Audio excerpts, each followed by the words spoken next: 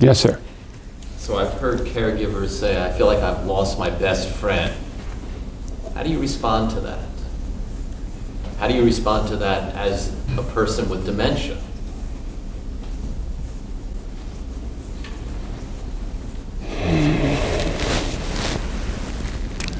Well, I don't... It's ever happened to me. I've never heard that. I don't think people with dementia are aware, mostly, of what's happening to their interpersonal life. Because in some sense, it's comforting to them to pull back. Because now I'm not as exposed. And it's worth the trade-off, I think. They feel it's worth the trade-off. And we don't have the capacity that we used to have to step outside ourselves and see what's happening. So I think we need help in that. Now the question is, are we going to be enabled or are we going to be disabled?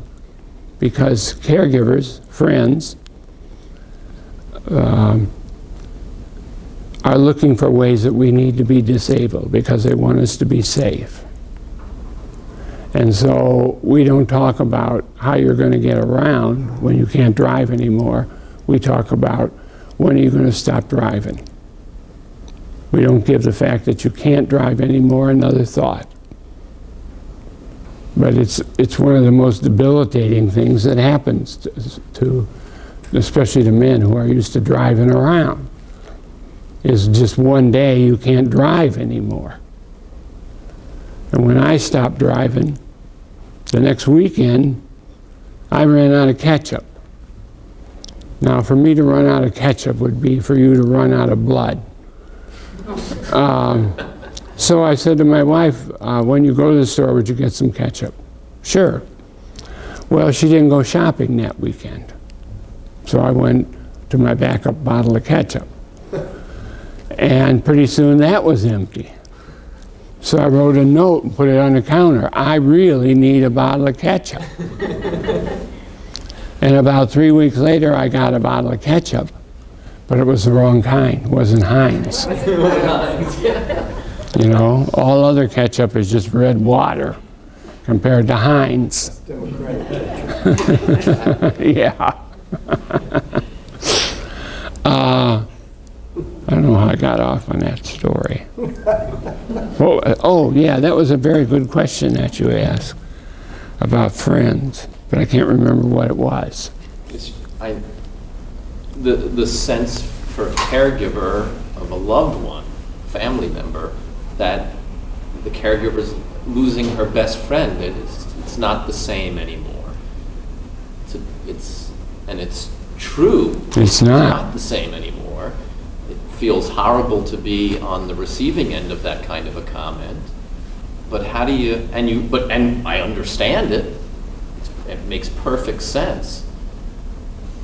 How do you deal with it? Well, I guess I deal with it by saying, when I think back on our relationship, there never was a time when we both weren't changing, and then it was the same for years and years and years. I know there are couples that it is the same for years and years and years. It's never been that way for me. I've wanted it to be that way. I don't want, it to be easier if it was a more predictable sort of thing. I could understand you better, but that's just not the way we live our lives. That's all my family does. So that would give me some solace, I feel better about it now. The fact that we're always changing. And this probably isn't the best time to point that out.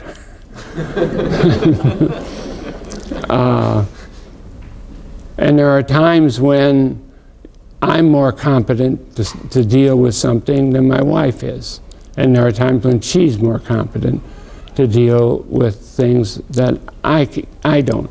I lived in a kind of a father knows best family where I was in charge, but my wife was the power behind the throne, and essentially what I did was confirm whatever my wife said. And that's how we lived our lives. But yes, I understand there's a sense of loss. And I would fall back on the best friends approach. I don't know if you've read that book by David Troxell and Virginia Bell called Best Friends. They've written the same book about 13 times. They just put a new cover on top of it. Best friends do this, best friends do that.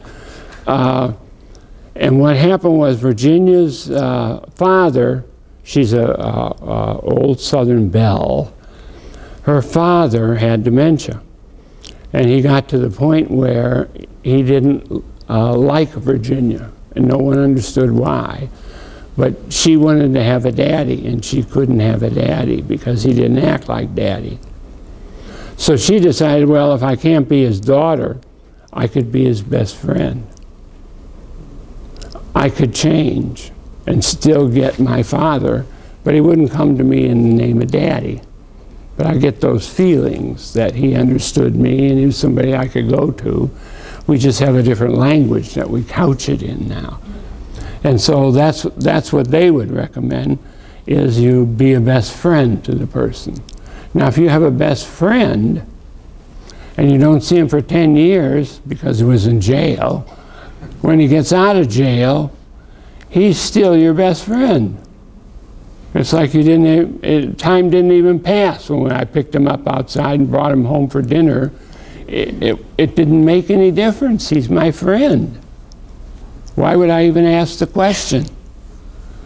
Well, because, you know, he shot 2 people and robbed a bank, and yes, I know that, but he's still your friend.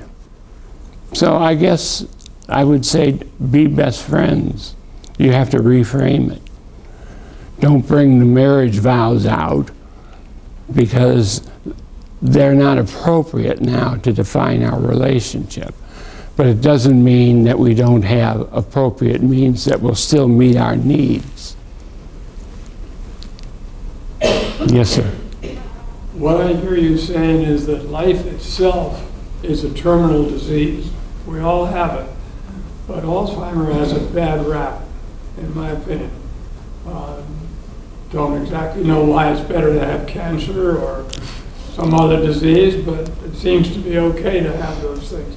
I'm wondering if there's any organization or author or movement towards having us all appreciate we all have a terminal disease. I'm a healthy caregiver, but I could go before my dear spouse here. We don't seem to hear a lot about that philosophy. Well, that philosophy has been taken over, I think, by the kind of the fringe movement. You know, well, you have to use rocks or stones or pebbles, or you have to use special sounds of a gong, and it gets away from the humanity, I think. Those movements tend to make people more isolated in order to feel themselves. And we're looking for ways to not be isolated in order to feel ourselves. Well, we can't feel ourselves the way we used to feel, because those ways of feeling are not available to us now. So I've got to figure out some new ways that I can still love you. And that's a challenge to me. But it's always been a challenge. It's just that changes didn't come as fast as they're coming now. Changes weren't as unpredictable as they are now. I knew as soon as you found your old fraternity friends that you'd want to go out with them drinking every Friday night. I saw that coming. I didn't see it coming that you were going to slap me. I didn't see it coming that you were going to walk away from me. And so that makes us uneasy, that we can't predict a situation. And when you can't predict a situation, the best thing to do is to avoid it. That's how we've dealt it all through life. But these are pretty seminal, basic situations in terms of communication with each other, loving each other, and my basic needs for friendship.